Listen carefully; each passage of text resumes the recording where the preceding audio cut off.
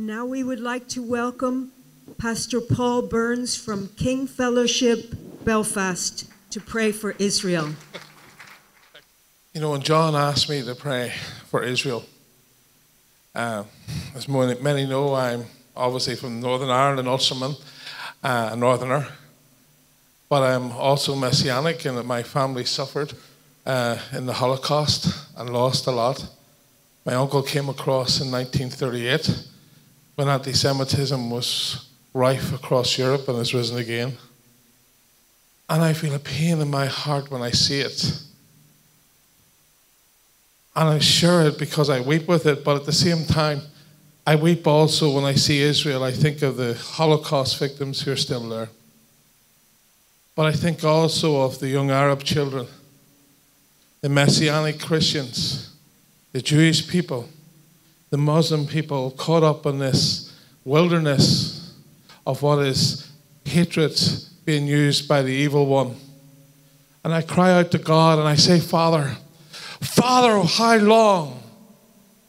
How long will your people suffer? How long must this continue in your land, the land of the Garden of Gethsemane, where you wept and said, not my will, but yours be done. And he gave me this today as I'm praying. You find it in verse 3 of Isaiah 40. The voice of one who cries, prepare in the wilderness the way of the Lord. Clear away the obstacles, make straight the smooth in the desert a highway for God. And then he reminded me of Abraham when he spoke to him. And he said, there'll be 10 righteous people. And he says, son, there's more than 10 righteous people in the land of Israel and its cities, and I have a plan, and everything is working to that plan. So I pray for this plan right now, that revival is coming in the nation of Israel, in the Messianic congregations, to the Jewish people in that land, to those that have come through suffering in Europe, to the Arab children, to the Arab leaders, to those that want genuine peace, and to come against that great fear that Satan puts in people's hearts. For when fear comes in, distrust comes in. When distrust and animosity and bitterness comes in, hatred comes in. And we pray against that in Jesus' name. Our God is a God of love. Our God is a God of deliverance and a God of power. But I believe that out of this, and I've wept for this land and I've wept for the land of Israel. For I'm proud to belong to this land that has taken the gospel forth. I'm also proud of my heritage. But you know, I was really weeping down there today as we pray. I don't want to cross anyone else's, but I was weeping because I seen all nations in all nations church of all different people from all different regions, from all nations who love God. And that's why I'm praying for Israel, because I believe our Lord is doing a work, but I believe that our little island is also tied into that work. And as he does it in Israel, he's building up in our own wee island.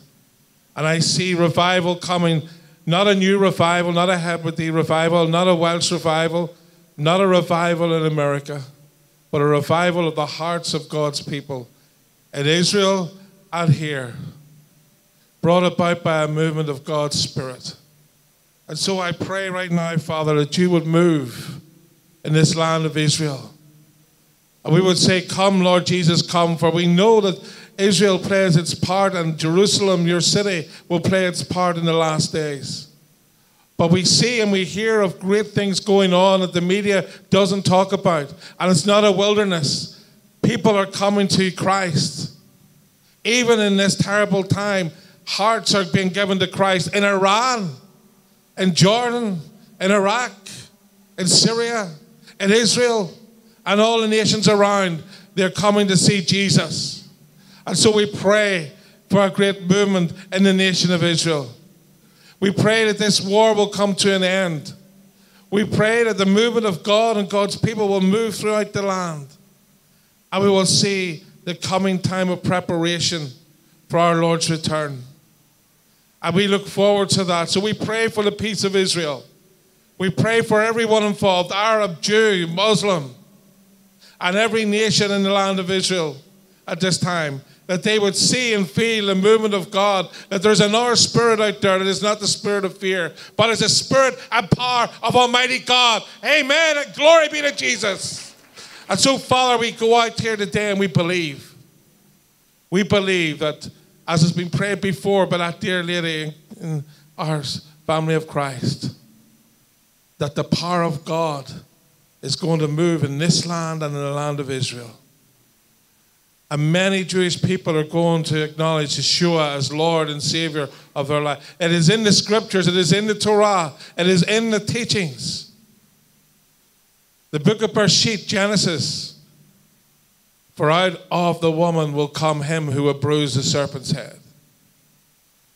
Our Lord Jesus, Yeshua. So, Father, may many of my people and many of the peoples in the land of Israel at this time, right across and into Tel Aviv and in the cities of Haifa and further, Ashkelon and in Gaza, see the movement of God in their hearts and see the Savior who is going to change their land, going to change their thinking and remove fear in their hearts and replace it with hope, light, love, and the kingdom of God. Going out from Israel to all the nations, that out of terrible strife and terrible wilderness years will come the power of Almighty God. Amen. Amen.